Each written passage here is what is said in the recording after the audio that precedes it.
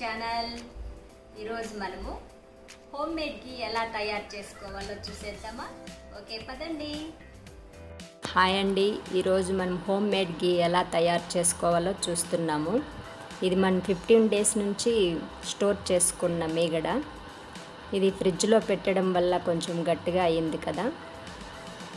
దీన్ని ఒకసారి మిక్సీలో వేసుకొని గ్రైండ్ చేసుకుంటే మనకి వెన్న తయారైపోతుంది.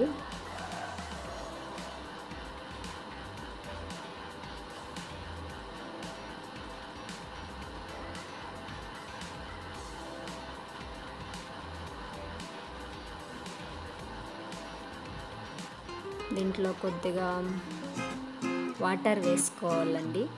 మరీ ఎక్కువగా కాకుండా ఒక చిన్న గ్లాస్ వేసుకుంటే చాలు.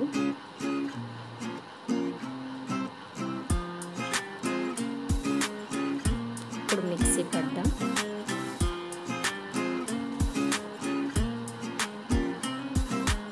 చూసారా వెన్న ఎలా బాగా వచ్చింది కదా. ఇప్పుడు దీన్ని ఒక గిన్నెలో వంపేసుకుందాము. చాలా చక్కగా వచ్చింది కదా. ఈజీ మెథడ్ అండి.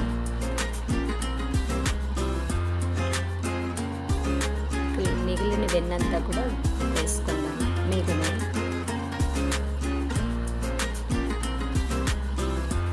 మనకి మిక్సీలో సరిగా రాలేదు అంటే ఒక బాటిల్లోకి వంపుకొనేసి ఒక 5 minutes చేసుకుంటే మనకి వెన్న చాలా నీట్గా వస్తుంది.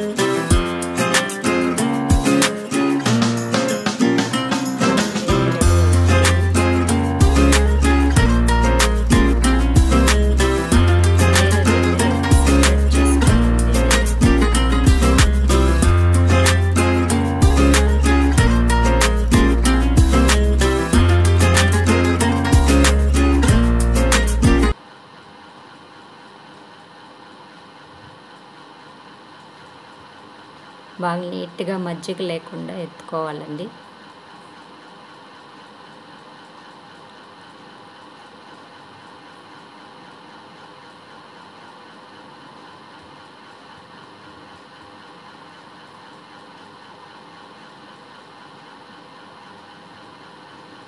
ఇంకొకసారి వంపేసుకుందాము ఉన్న మజ్జిగనంతా.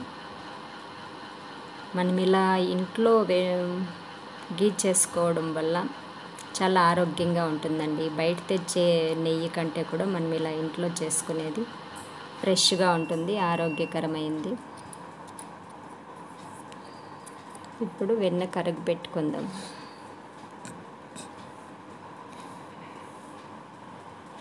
మరీ హైగా కాకుండా కొంచెం మీడియం మంటలో చేసుకుంటే మనకి రెడీ అవుతుంది. ఎక్కువ హై మంట పెడితే అడుగంటేస్తుంది కాబట్టి మీడియంలోనే చేసుకోవాలి.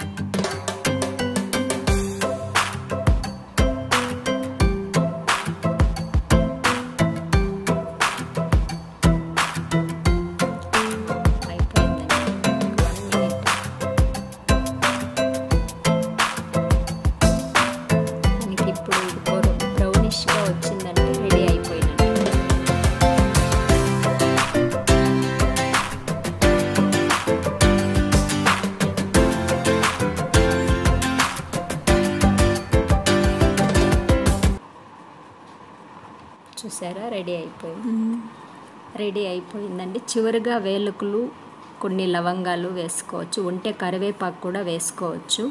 మాకు ఇక్కడ అవైలబుల్ లేకపోవడం వల్ల వేయలేదు.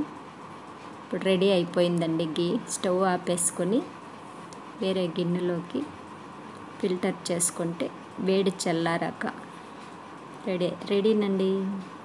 హోమ్ మేడ్ గీ రెడీ. చాలా చక్కగా ఉంది కదా.